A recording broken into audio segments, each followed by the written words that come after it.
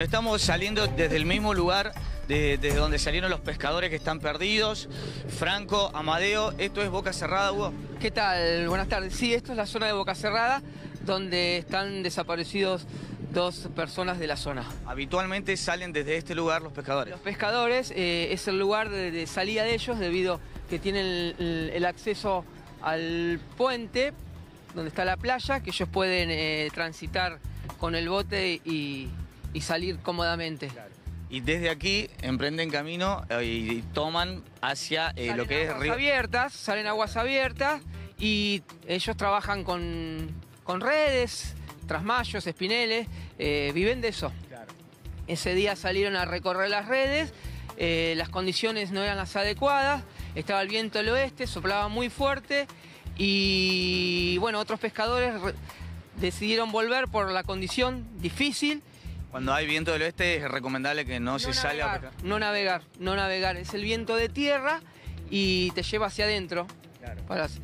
Y ellos decidieron ir y bueno, a día de hoy no sabemos más nada. Digamos que está como ahora, que está muy picado. ¿Así estaba el viernes? Sí, el viernes el agua estaba mucho más crecida y bueno, el hecho de tener el viento del oeste, te vuelvo a reiterar, hace que dificulte la entrada y obviamente la salida. Porque el viento se le pone de frente.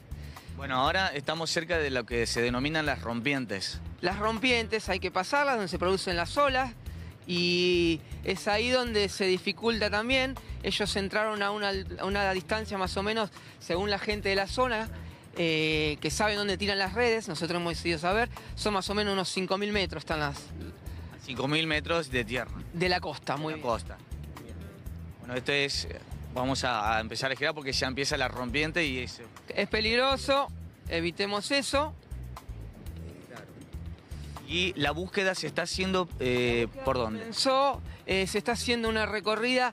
Nosotros tenemos 13 kilómetros de costa, lo que es la zona de Punta Lara. Y esto es la zona de pesca. Acá es donde... lo que acabo de decir, vinieron todos la gente que se dedica a la pesca. Bueno, perdón, ¿no? Estas son las rompientes, si lo puedes tomar. Estas son las rompientes, lo que hace que esté muy picado todo el río de la Plata. Claro, hace que se ponga difícil, se generan las olas y ahí es donde se dificulta para navegar. Claro. Y ese día el viento complicó las cosas. Así que bueno... la búsqueda sigue, esperemos tener algún resultado positivo y bueno, estamos en conjunto con todas las fuerzas.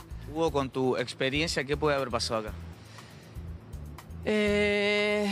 Mirá, vamos a hablar suposiciones, no podemos hablar sobre hechos, pero lo que decimos es que haya entrado. Las embarcaciones son un tanto, sí, mínimas, vamos a decir precarias.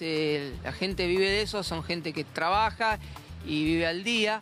Y bueno, se le ha parado el motor, suponemos, y el viento lo llevó hacia adentro.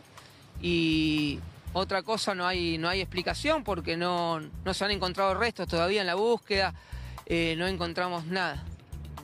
No se chocaron con nada, el río hacia adentro es playo, no hay obstáculos que lo puedan detener, estaban, ya digo, a 4.000, 5.000 metros hacia adentro. Hay pasa un helicóptero que también la busca. Están también buscando, hay helicópteros, hay aviones. Ever con Hugo, ¿no? Recorriendo la zona y haciendo, bueno, barajando posibilidades, ¿no? Y se ve bien ahí. Lo importante de eso que hizo Ever es que te permite ver la diferencia de cuando salen hasta que pasan la rompiente, que entras en aguas abiertas, sí, digamos, ¿no?